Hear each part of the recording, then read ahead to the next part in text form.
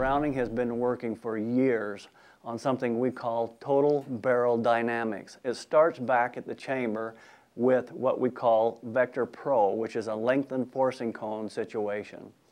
That tapers into the backboard barrel, which in turn ends up at the muzzle with the new Invector DS choke tube system, which is a double seal system which eliminates virtually all powder and burnt gases which escape sometimes between a choke tube and a barrel, leading to difficult choke tube removal.